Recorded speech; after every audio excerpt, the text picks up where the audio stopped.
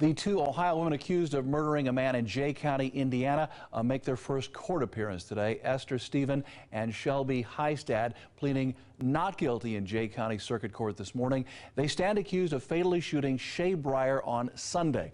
Court records indicate Stephen and Breyer were in a custody dispute over a child. Stephen and Heistad are softball coaches at Fort Recovery, both now on administrative leave, and they're both being held without bond, due back in court next on March the 30th.